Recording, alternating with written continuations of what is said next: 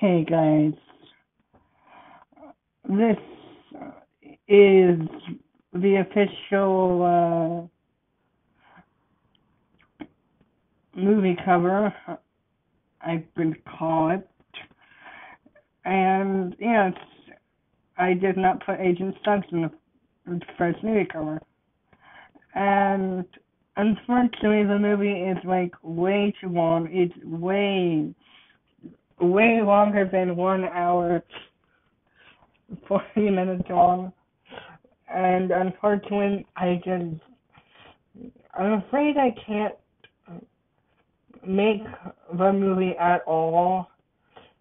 Even if I just try, it just won't render the entire movie. It's just like 17 seconds, and I don't want that movie 17 seconds long. So, yeah. You will be able to get to see the movie with the link that I sent you guys to my Wit page. And you'll be able to watch it there on Wit. And I'm not going to spoil anything for you guys, but let's just say it's a very intense relationship between him. Yes, Alvin here. Mm-hmm. You'll understand the movie plot, but I think the moral of the story is about her.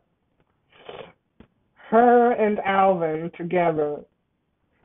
Not these two. These two are clearly not the couple. I mean, they are. But it's basically just not that good as the director of the film. I'm just pointing it out there. It mainly focuses on this guy, Alvin, and Brittany's side of the story. So, yeah, that's a little information about the Dave and Claire film. And of course you can tell, like, these guys are going to be a part of the film. Yeah, Agent Suggs returns. But, in case if you're wondering, the movie plot takes us right after, Dave proposed to him, or either just takes place a few months later, and the first part of the chaos ensues by Alvin. Yeah, chaos ensues by Alvin. I'm not going to spoil the whole entire thing, but let's just say